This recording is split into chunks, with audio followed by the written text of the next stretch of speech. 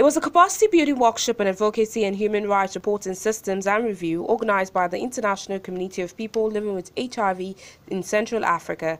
The workshop is aimed at pushing for the realization of the Regional Strategic Plan 2018 to 2022 objectives, according to the President ICWCA. The objective of this workshop is to strengthen the capacity of women living with HIV/AIDS in West Africa and in Central Africa, and it's also to strategize the plan they have for 2018 to 2022. In its address, the UNAIDS official charges participants on the need to end mother-to-child transmission of the virus as well as to end stigmatization against victims. As we speak, in our different countries in West and Central Africa, some pregnant women pass through our health systems and do not get tested for HIV. Some of them do not get the information on how to prevent HIV.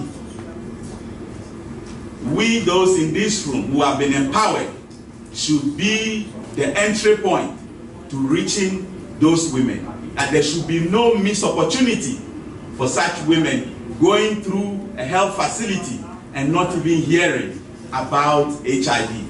We want to end mother-to-child transmission of HIV, and it starts with us, and nobody will do it for us, and women have to be at the forefront to make that difference. In their contributions, these stakeholders commended ICW for efforts at eradicating the spread of the virus and stigmatization, as well as pledged support for ICW in every area needed. We know that it is very important to strengthen the capacity of the women living with HIV, as this will help them to live a life free of stigma and discrimination.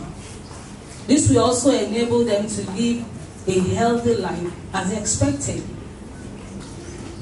As we know, if a woman, a girl living with HIV/AIDS is empowered, then she can live a life free of oppression and stand her full rights at all times. And this is very, very important. Wherever you need us, we will be there for you.